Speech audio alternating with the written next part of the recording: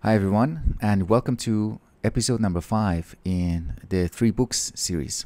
I am very happy and excited to announce that my guest for this episode is Dr. Greg Sadler.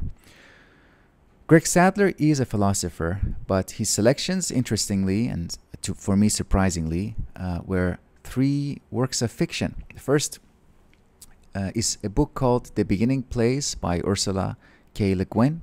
The second, a book by Philip K. Dick called A Scanner Darkly.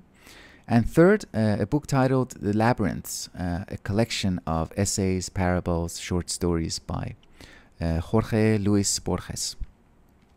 Very interesting selections. I enjoyed reading, I completed The Beginning Place and A Scanner Darkly, and I read in preparation for this conversation some of the chapters from The Labyrinths, and I enjoyed everything that I've read so far.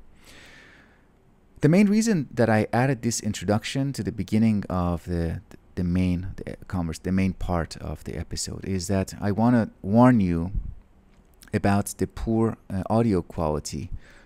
If you are not patient enough with poor audio, as I tend to be, you don't have to listen to the whole thing. So be prepared. Be prepared to make that decision. It was a little bit unfortunate, but we had the technical difficulty, and the audio is you might find it okay, but I find it a little bit difficult to listen to. I hesitated a bit whether to upload the video at all, but I would like to have a record of it. I enjoyed the conversation. I think the content is good. Let's see. I hope you listen and you enjoy. With that, let's begin. I'm honored today to be joined by Greg Sadler. Greg Sadler is the co-founder and president of ReasonIO, which is a company that provides a range of educational and learning resources for philosophical study. Greg received his PhD from Southern Illinois University, and he has held many different academic posts, different places, and a very productive YouTube channel that is devoted to philosophy, especially for beginners. So it is a great place to start. And he is one of my role models when it comes to education and study and philosophy. So I'm very happy to be joined by you, Greg. Welcome. Well, I'm equally happy to be here. I always enjoy our conversations, and the way that you're doing these conversations is quite interesting as well. So I'm looking forward to this. So as a philosopher, I was surprised that you chose 3 works of literature, 3 works of fiction.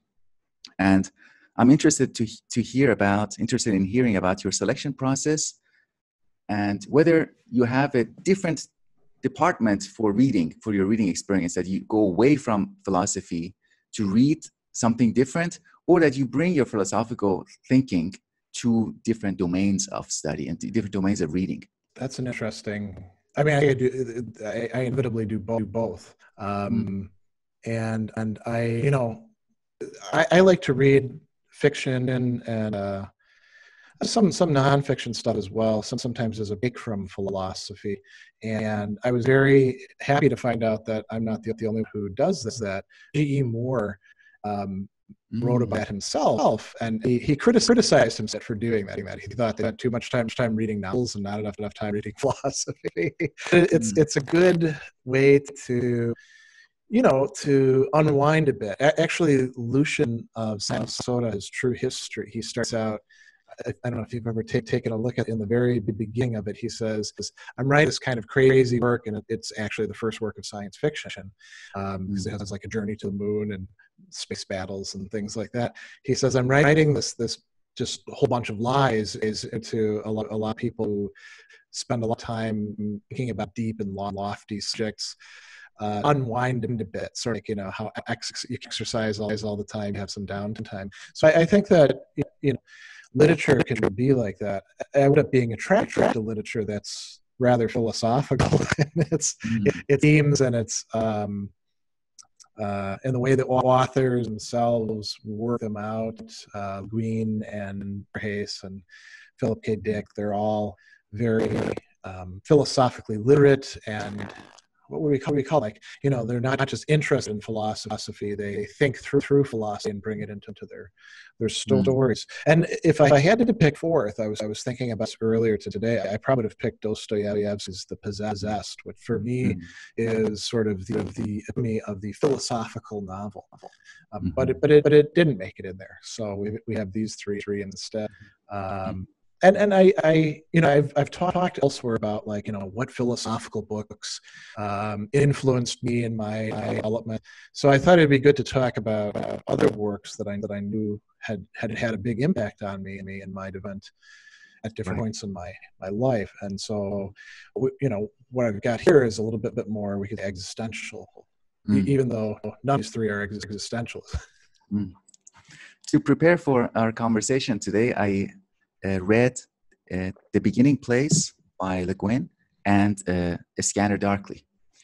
And they were both very rich experiences, and that philosophical after effect was also there. So the story on itself, it stands on its own as a very enjoyable, interesting experience in very different ways.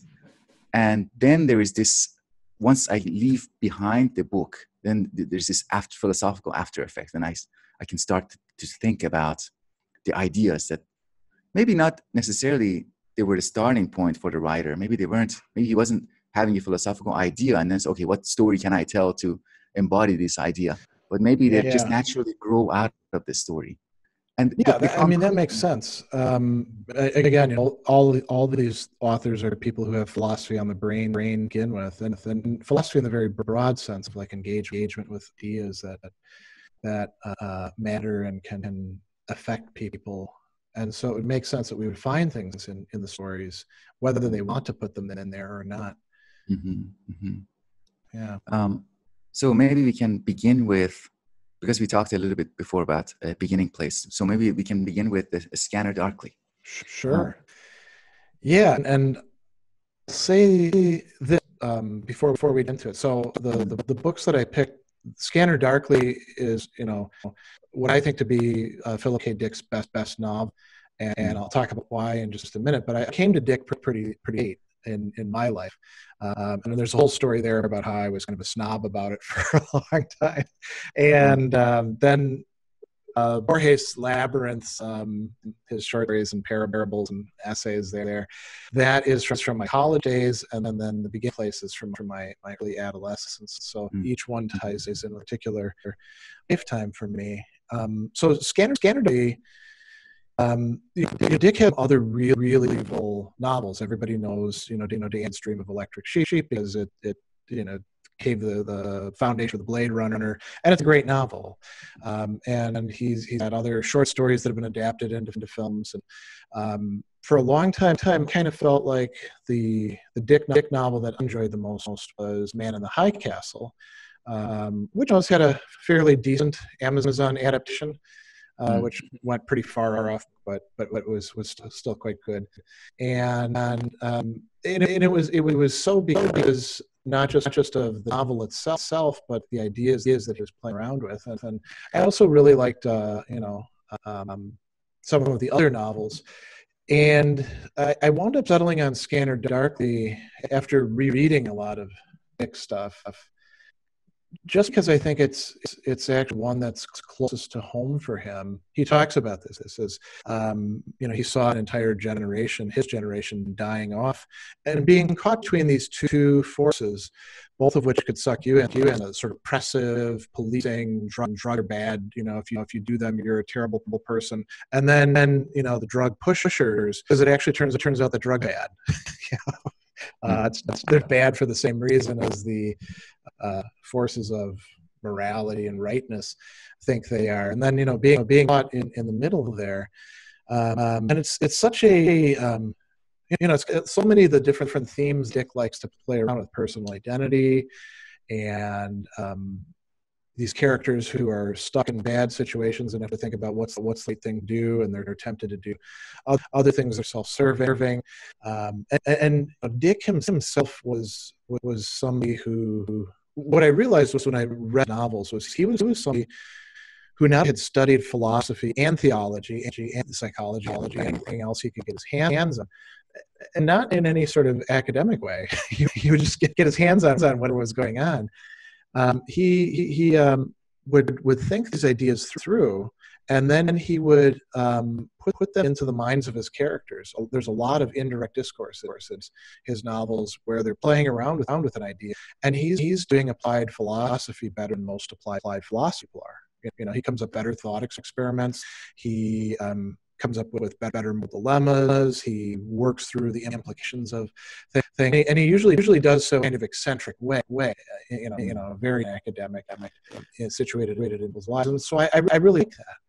And so I'll tell you why I came to Dick late, and then I'll tell you about Scanner. Well, we should have some conversation about Scanner Darkly, because I'm interested in what you got of Scanner Darkly too. So when I was in grad school, there was this great bookstore called ReasonIO, and they had all of the cutting edge theory stuff and a lot of cool magazines, and they also read the independent, art, sort of arty videos nobody else has had. It's a cool place to be, and the people who own were cool people as well. And there was a whole section of Phil K. Dick stuff. And I saw all these hippie types come in. And we actually did have a lot of genuine hippies down in Southern Illinois. The rainbow people come through. And there was heavy smoking back then. And a lot of them bought the Dick stuff because he had a reputation, And I thought, if it's for them, it's probably not for me. And there was like an entire shelf of the stuff, and so I was like, that's just garbage, and I didn't even know to read it. And a friend of mine equally liked, but who'd actually had some. He gave a copy of The Android's Dream of a Sheep, and the way he said it was, I had to teach this in class. That's the garbage. Do you want this book? Because otherwise, I'm throwing it out. I was like, well, I'll take a look at it, because it's the Blade Runner. And then I got home and promptly promptly threw it on a bookshelf and didn't take a look at it for the next 10 years. And then I'd moved, out of Carbondale, and I went to Indiana. I was teaching there for a long time and living with my family land. And then my job got phased out because I was teaching in the prisons, and I went down to North Carolina where I had my next teaching appointment. And North Carolina, Fayetteville had a wonderful downtown library. There were these.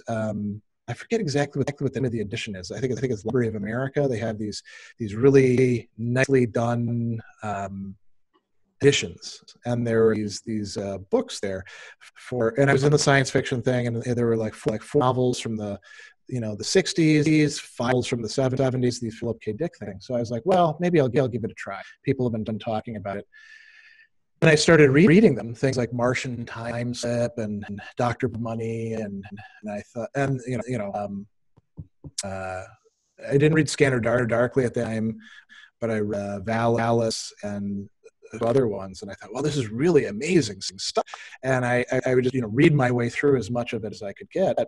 And so then by the time that I got to Scanner Darkly, which I read after Flow My Tears, of Policeman, which is another really great one, I was sort of primed for it. I read a lot of Dick stuff along the way. Interestingly, I watched the movie like years before that.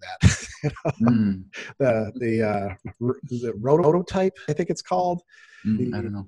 Rotoscope, the tune technique that is with that. And so, but it had been long enough that I didn't remember the plot points, and so I was just sort of vague familiar with it. And the interaction, you essentially have a guy who's spying on himself and split himself into two personalities, facilitated by the fact he's got that suit, and I forget exactly what they call it. The scramble suit. That's right. Yeah. And then he's got this romantic attraction to Dana, who's playing him at the same time, and everybody's ultimately playing somebody in one way or another in that thing. And the final scene was sad. Him essentially as a burnt out husk who's able to carry out some programming. And one of the things that Dick said in there that really clicked with me, and this is a theme in a lot of his work, it's very philosophical, is do we want to be operating in a sort of an automatic way in terms of our thoughts and desires and actions, or do we want to be at least to some degree autonomous? If we do want to be autonomous, then we're responsible, and that kind of sucks in some ways because we can get things wrong. But what ended up happening with the drugs was that X words reduced people to the level of insects, which for him was sort of the metaphor for this being who's been reduced to just a set stimuli and responses. They've in effect lost their humanity, even though they have human shape. And he's quite right that does happen to people in a lot of different ways. Trauma can end up that when people are never able to get out of that. Some people do allow themselves to be reduced through a sort of laziness in their life that just allows them to be guided along by some sort of biology that satisfies their desire, and after it becomes almost ossified. So he's got his finger on a real danger, and he's framing it in terms of drugs and the drug war. And it's clear too. One of the other things I really like about Dick, that you can also say about Guin, is that he's sympathetic to his characters, even the ones who are dirtbags or cops, or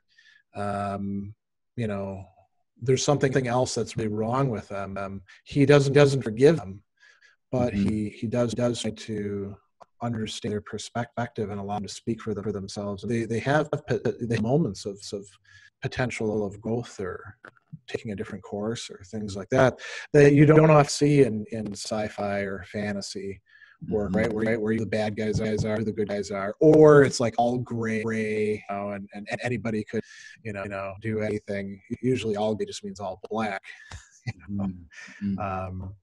There's definitely a compassionate voice in his description of the characters. Yeah, that's a good way to put it. There's a lot of compassion. There's this unforgettable moment. I don't know why it is so unforgettable and powerful. It really shook me when I read very simple description of, there's a moment where he is with Donna, and Donna is talking about her fantasy of one day leaving and going away somewhere, and then he asks her, maybe I can go with you, and then she says, oh, I can't take you, that. And then she holds his hand for a few seconds and then lets go. And then he describes that, and then for the rest of his days, for even when they were not together anymore, they couldn't see each other, and he wasn't aware of what was happening to her. He never forgot that moment, that felt sense of her holding his hand.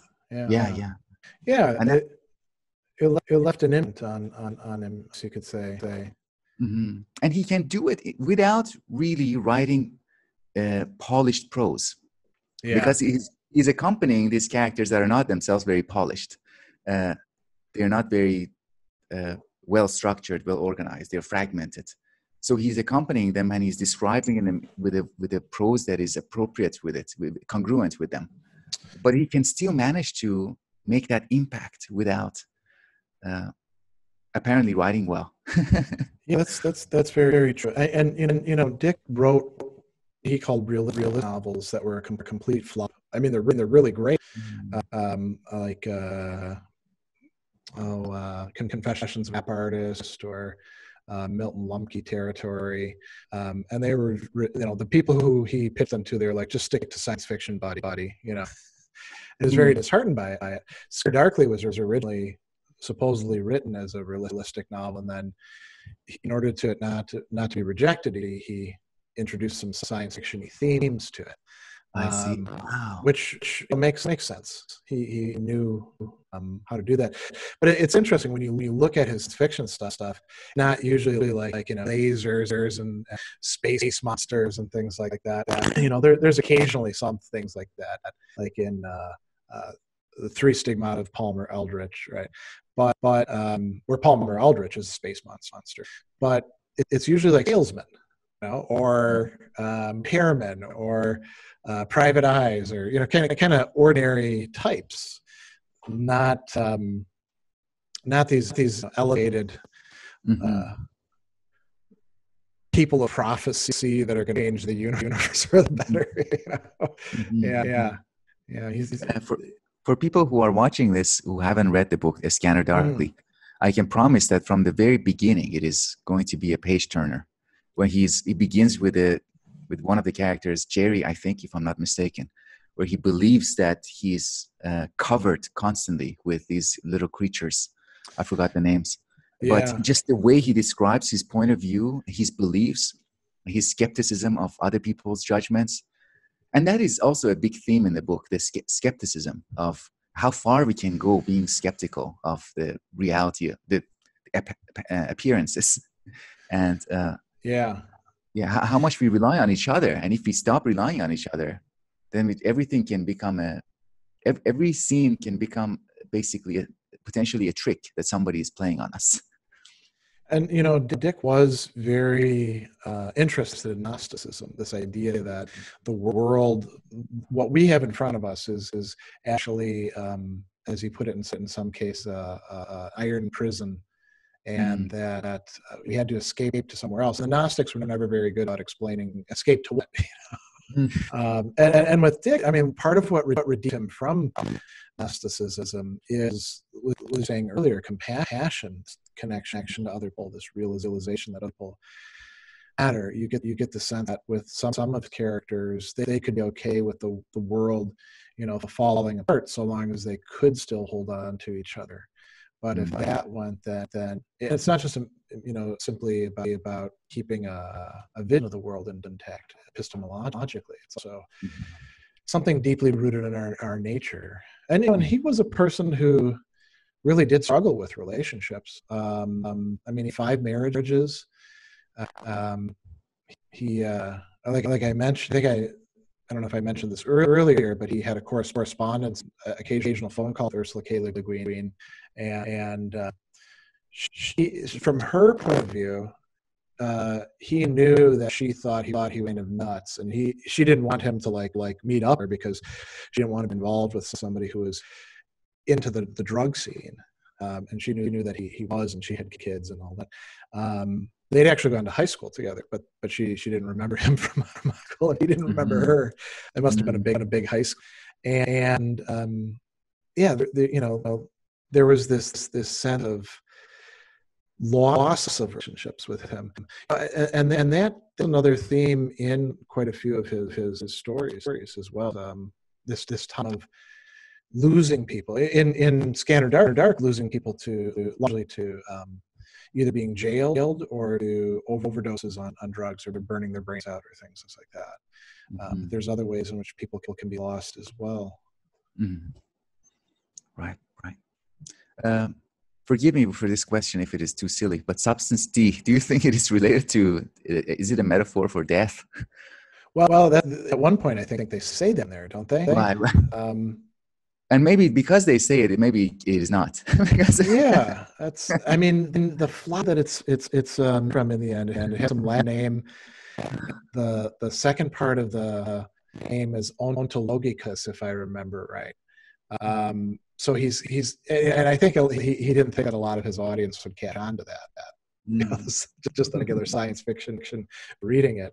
So I don't know. Maybe it is supposed to be saying something more about the human condition, but that is it an epilogue at the very end that he has, where he says, "I saw all of this happen, and I originally saw the drug culture as something liberatory, and now that it's the opposite of it. They're almost as bad as the cops."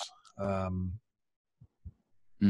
don't know that he's trying to allegorize in a philosophical way. I think he's doing something different there. And I think that's I don't know, maybe that can work in the so-called unconscious. We don't have to demand for experience of reading literature to become necessarily philosophical. It can just do its work. That's a good way to put it. Churning away underneath. Yeah.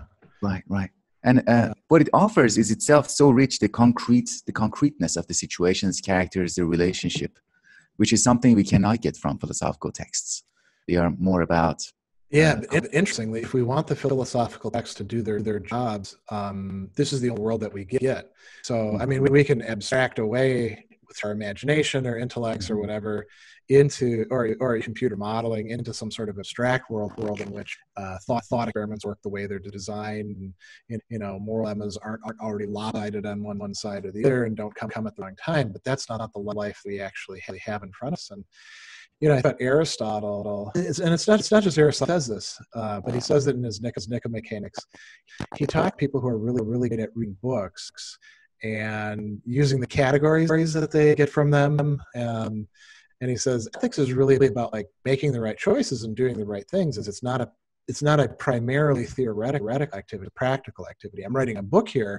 This is theoretical, but I'm giving you outlines. He actually used metaphor. I'm giving you outlines, and you have to color in the interiors of them by applying it to the specific things. Well, that's what K. Dick is doing in his books, but he doesn't have a unified theory. The characters themselves are bringing theories there. Mm-hmm. And which they've misunderstood anyway. And then trying to figure out how can they possibly apply this, and they always operate under a condition of insufficient knowledge. So there's a lot of leaps of faith and sometimes getting screwed over and sometimes being caught by somebody on the other side. Mm-hmm. Yeah, some guesswork, some crazy guess that then later you pursue for a long time to realize it wasn't true. But that's what waves are, right? Yeah. So in contrast to Philip K. Dick, then we have this very different writer, Borges. Yeah. Labyrinths. And the image that comes to my mind is if we think about Le Guin and Dick as describers. They present themselves at least as describers, observers. Yeah. I get a really strong image in Borges as an architect, as somebody who's making things, as constructing things. And almost, I want to call him a metaphysical architect. Yeah. What he's doing is very different. Oh, that's a really good metaphor. He is an architect in the way that architect they are. They do plans and they don't actually build anything. That's up to the contractors and the laborers to put all the bricks in, conduits, and he doesn't worry about that. He just sets out the master plan, and he's got his office where he says, "Well, wouldn't this be cool to do?" And he doesn't have to worry whether things actually fit together or not. I mean, he never writes a novel. He only writes short stories, poetry, essays, and then what he calls parables, a few of which are found in here. And somebody asked him why he write novels. He said, I get to the end of the length of a short story. That's enough for me. And they're very, like you said, they're very rich in ideas. One of the things I always wanted to do with some of the stories in here is to think out what the implication of them really would be. Would this be coherent? Could you have a world that operated according to some of the architecture that he's bringing in place? Like, could you have a city that's built with these sort of plans? And I never actually did it because I'm lazy myself. But I've had that idea of writing Borges since I was in college, and I made a few abortive attempts at it, but I never really made any progress on it. That would be very interesting. Yeah, I mean, in part, it's also easy just to like sit there and kind of look and say, "Oh, this is really, really neat," and not put anything down on page because you're keeping it all up in your head. Right. I remember in college, I think first or second year in college, I had a friend who was into Nietzsche and existential philosophy, and he was one of those like introducers. And one day he told me he gave me a quote, and he said some pithy statement, and I asked him, "Tell me what do you mean by that?" And his response was, "Just take it as it is. Don't explore it. just it is what it is." I don't know what it means. And sounds cool. Yeah, I was dissatisfied. But what you mean? Your attitude towards these short stories is kind of like that. We should follow through with them and see if they really can withstand further development, or will they collapse if you kind of work through their implications? That's one thing we could do. I mean, another thing we could do is treat them sort of like objects in an art gallery and just go in and look at them. And I mean, when we're engaged with a work of art, like say a painting in a gallery or a sculpture, we aren't purely passive. We're not just like sitting there like this, with our eyes bulged open. We're we're sort of reaching out to it in good intention, trying to make sense of it. And some works we can't do that effectively with, and there's probably some maybe you would get, I wouldn't, and vice versa. But I think we can do that with these stories as well. And some of them are, actually quite good detective stories as well. Yeah. But what an imagination he had. Do you have some of the one or two of the short stories or essays that stand out for you? Yeah, I'm actually looking at one right now, The Lottery in Babylon, which again, sort of like Dick Scannercly. This wasn't originally my favorites, but it's really become so. Do you know one? No. So it begins, I'll read the first couple lines and then I'll just sort of summarize it. He says, like all men in Babylon have been pro-consul, like all a slave. I've also known a mince, opprobrium imprisonment. Look, the index finger on my right hand is missing. Look through a rip in my cape, you can see a vermilion tattoo on my stomach. It is the second symbol, Beth. This letter at nights when the moon is full gives me power over whose mark is Gimel, but subordinates me the men Aleph, who on moonless nights owe obedience to those marked with Gimel. And he goes, and there's all this stuff that's happening, and it tells the story of a lottery happening in Babylon. Originally, the lottery was for rich people, and it's just a regular lottery. You pay in some money, and you can win some things back. And then they found a way. The lottery people who run the lottery. They found a way to make it more attractive, which was to introduce some unfavorable numbers, where you might get a brand on you, or you might lose your life, something like that. And there's a couple different things happening at the same time. The poor revolt. They're like, why do the rich get to enjoy this crazy lifestyle? We were shut out from. So it becomes democratized. And then they also introduce a whole bunch of, instead of having everything be quantitative in terms of winnings, they say, well, look, the penalties are qualitative. Dying, you can't compare that to a certain money.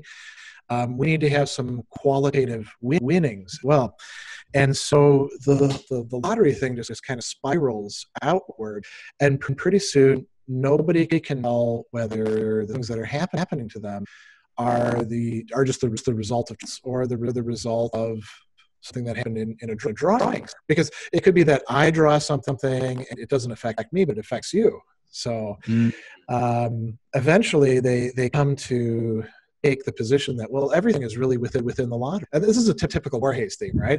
You have some idea, and the idea sucks up and eats the entire world. And so their entire world becomes a world that is dominated by a causality that we cannot understand, but it is administered by human beings in some way. Wow. So this idea that in the beginning begins as something very odd, and develops, and then at some point we say, "Oh, we already are living in this with this Exactly." Yeah. I was thinking about technology, right? And mobile cell phones, and the fact that we're essentially across the world right now communicating with each other, overcoming day and the night, and a vast amount of distance. We take. I mean, this world didn't exist just 15 years ago. And here we are making it as completely normal. Yeah, absolutely. Yeah. There is one very short essay, I think. It's not a story, it's an essay. I'm trying to remember its title. It is, I think, Borges and I, or I and Borges, some variation on that. Yeah. Where he talks about, I really enjoyed reading it, because he describes his relationship with himself, but two sides of himself, one being the writer and one being the human, and that he exists to serve Borges, the writer. Yeah. And everything he does is to somehow keep him going, keep the writer going, keep him satisfied. That's one of the parables. It is very short. Let me read the lines. Here we go. He says, it would be an exaggeration to say that ours is a hostile relationship. I let myself go on living so that Borges may contrive his literature, and this literature justifies me. It's no effort for me to confess that he has achieved some valid pages, but those pages cannot save me. Perhaps because what is good belongs to no one, not even to him, but rather to language and to tradition. And this is some. I mean, it touches on a theme that is very important in those works in Labyrinths, and Borges' works as a whole, which is that of immortality. Is it possible to produce something that is going to survive our physical death, or is that, you know, I mean, we can create like great literature, you know, we can teach people. You and I are, you know, both familiar with the effects that we can have on students. You know, as students, the effects that others had on us, oftentimes unintentionally. But, you know, doesn't all that fade away in the end? What can possibly provide us with the sort of endurance of a metaphysical connection of substance like that, you know, that the philosophers had? And there's a kind of melancholy right throughout all of Borges' stuff, I think, because of that. Regardless of the sophistication that he has in his writing, he has also a good relationship of alliance with the reader. Yeah. And it's always like, oh, come, I want to tell you something. It's always a feeling of as if it's in the middle of something. Oh, I found a book somewhere, and the second chapter of the book is always somehow in the middle. We find him in the middle of some investigation or in the middle of a thought. And then he's not pedagogical. He's not like, oh, let me sit down, I will teach you something. No, he's like, I want to share you some pressing thought that I'm obsessing over. And I enjoy that attitude. And he uses different techniques from the literature that he enjoyed himself to do that. Sometimes it's an adventure story. Sometimes it's a detective story. Sometimes it's a report the academic might be giving about what's happening. I mean, the plan. What I always get the mix up. Plan Ukbar Orbis Tertius. You know, they find this copy of an encyclopedia, and it's got an entry in, and then they're like, well, where did this come from? Yeah. So, yeah. And then some sort of like meditation, what it would be to have a very different way of approach the world, like Funes the Memorious, the guy who can't forget anything, but doesn't remember the way that we do, you know. Yeah. I mean, you know, the one that I really like in here is Averroes' Search, where he's taking, you know, Ibn Rushd, or Averroes, as we call him in the West, and he's putting himself in the mindset of this Islamic thinker, trying to understand Aristotle's poetics. Aristotle's about drama. There isn't any drama in the Islamic world at the time, and yet there's somebody visiting from China where drama still exists, and Averroes can't quite wrap his head around what drama is, and therefore can't fully understand what his person who he thinks is, you know, the most brilliant person ever, Aristotle, had to say about things, you know. Yeah. I can offer a more contemporary example of my own personal life. When I moved from Iran to the West, I was very shocked. One of the elements of the culture shock was that in Iran, it hasn't really been established that we can, as a collective, as a group, celebrate, enjoy something. Yeah. It's more when we gather. It is much more well established that we gather to mourn or to protest about something, or to represent our religious sentiments, which has gravity in it. It is not about celebration. So I would always find it hard to relate to people like going to concerts, like going to just joyously and ecstatically celebrate. That's really interesting. Yeah, a concert would be a very, very different kind of experience. You know, not just this semester, but for the last year and a half, I've been teaching a class called The Humanities from Milwaukee Institute of Art and Design. And one of the textbooks that they selected for the class is Marjan Satrapi's Persepolis. And just volume 1. And there's some, it's a graphic novel, and it's, you know, very ornate one. It's pretty spare in its aesthetic. But there's this interesting section in there. If you've ever read it, she's interested in Kim Wilde, who I don't really know, Iron Maiden, who I do because I'm a big metalhead, and Satrapi is the exact same age as me as well. So she was growing up in Iran, you know, in the revolution, and then under the Islamic Republic at the same time that I was like seeing the hostage crisis play out, and she got into Iron Maiden about the same time that I did as well. And you know, of course, under the Islamic Republic, you weren't going to have Iron Maiden coming to give a concert. You know? she had her parents, when they went to Turkey, they smuggled in posters, and she mounted her wall. And then when she left, she parents eventually sent her to. First to Austria, and she went up in France because they realized she was so headstrong, she probably would have gotten herself in. She had already gotten herself in trouble. She would probably have gotten herself killed eventually. So they sent her away. And there was this scene. She's unrolling the posters, and she's giving them away to her friends. And I was talking with my students about this. And they were like, "Oh, it's really nice." You know, she's like sharing something of herself and her interests with them. And I said, "Now you realize that being caught those posters would have meant at the very least a beating for her.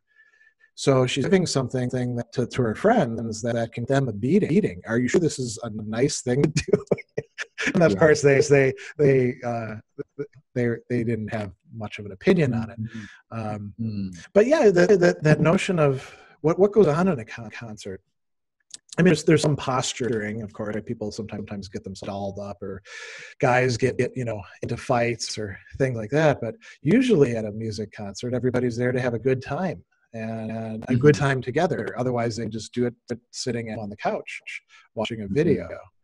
Yeah. Right. But the reference points are important to grasp that experience of a concert. There needs to be a established reference points, and similar to Ibn Rushd, Averroes, he didn't have the reference point of what the drama is. How do you think about it? And Borges portrays him as getting like this close to it, and then not being able to get it. You know. Wow, amazing. A missed opportunity. You know. Yeah, right. I would say for readers, because I myself needed a little bit more patience with Borges than the other two books, but I think it is worth it. And it is the book among the three that invites for me the most rereading. So it invites me. It's not a book to start from beginning to end. Yeah, I mean, I've had this copy college, and I don't think I've ever read it cover to cover, like reading each story sequentially. I just sit down and say, which story do I want to read now, or I even want to read story? Maybe I should read the essays instead. And it's kind of funny because I encountered Borges through this, and because I was very naive, I thought, well, this must be all of his stories. I didn't know it says selected, and then I encountered a few other things afterwards, and the full set of series is all of this, a very nice edition that we have. And when I finally got this, there were stories that I'd never even heard of before. It was really fun encountering them and saying, oh, there's a new thing. Sort of like when I would go to the library. Philip K. Dick wrote so many books. I've now actually read all of them. But for a long time, I could go and there's one I haven't checked out before. But I also felt, and this is probably something something not done on my part. I also felt like, what's this story doing in here? This doesn't belong here. Maybe it's a sort of conservatism on my part. I know story belongs, but who the put this here? It's kind of ridiculous thing about it. Right. And it's really a luxury to have established trust in an author that allows us to then stay with it, as opposed to if it is an unknown new author who is doing that, collecting in such a way that doesn't make sense, you would probably more quickly dismiss it. Yeah, very true. Yeah, we build up a sort of reservoir of goodwill with an author, I suppose you Right. can say. You know, Definitely. they may do things that are not great. And we do this with television shows and actors and other things as well. You watch sketch comedy show, and you see people before, and you're like, well, this sketch wasn't very good, but I'm not going to turn it off yet because I think they'll do something good later on. Great. So should we say a few things about Ursula K. Le Guin? Yeah, she's a wonderful science fiction and fantasy author. Very interesting to read her letters and essays and things like that, in addition to stories. In part because she was these people. Eventually, she declared herself to be enkissed and a feminist. These were stances that she had to sort of find her way into over the course of her life, and she came into writing about that time. She was considered part of the new wave of science fiction, along with people like Zelazny and Moorcock, who were getting away from just the lasers and space monsters and battleships and things like that, and focusing on psychological and sociological and sometimes ecological themes. And she's really a wonderful writer. The Beginning Place is not viewed by a lot of people as a particularly work, but I think it's quite good, and I know you do as well from talking about it. And I mean, for me, it was the right book at the right time. I read it as either a 7th or 8th grader, so I would have been 12 or 13. And my dad had died when I was 11. Our family was in. First, we were in mourning. Then we were like trying to move on, and there's its own kind of weirdness comes with that. Her book, it resonated with me, and because there's this undercurrent of sadness that runs through that book in particular, and some of her other works as well. But that book is like a magnet for it. And you've got these characters who aren't particularly attractive. They're better than the people around them, but they don't realize that they're better, and cross over into this alternate world where they're the only two people that know about it in the outside world, and the people on the inside world don't really know that there isn't another world. And each of them is attracted to somebody within that world. Don't like each other, but they have to work with her, and eventually they do fall in a sort of love with each other. But it's not. There's nothing schmaltzy about it. There's nothing. It's very the contrast very sharp, you could say. And they're each sort of processing their own screwedness, their own damage, and they find out that they do that together. And for me, it was really helpful because it gave me some models about how a person might deal with those sorts of problems. And what I was getting so much other stuff when it came to what romantic relationships ought to look like. Like on the one, either that everything ought to be sexy all the time, and or it should be this kind of sappy, schmaltzy, Valentine's Day loving. And what's going on in A Beginning Place is it's neither of those. It's and I don't want to say that it's just in the middle in the sense of like being a happy medium. It's sort of higher up, but it's a real kind of love that they have with each other, real sexuality. And I mean, as a teenager, of course, my life was really quite a mess. So I can't say the book provided me the perfect blueprint, but it certainly gave me at least one model for how things might look. Sure, I understand. What I really appreciate about the book is it is not, at least it portrays characters that don't have already established categories that they're applying them to experience as the experience shows up, but they're forming the categories. And it is, in that sense, it is very poetic. And it actually, prose in the book breaks into poetry at some points. And we are not sure who is talking right now, or which side of the character, how the character is talking. So poetic in the sense of the poet is the person who uses language to shape the approach to the world, right? And does so in kind of an experimental way, trying things out, and then many of them fail. And Right. some of them occasionally succeed, and you never quite know why this combination worked, but you know that it did. Mm. Yeah, I would say also that's this. a great for. Oh, thank you.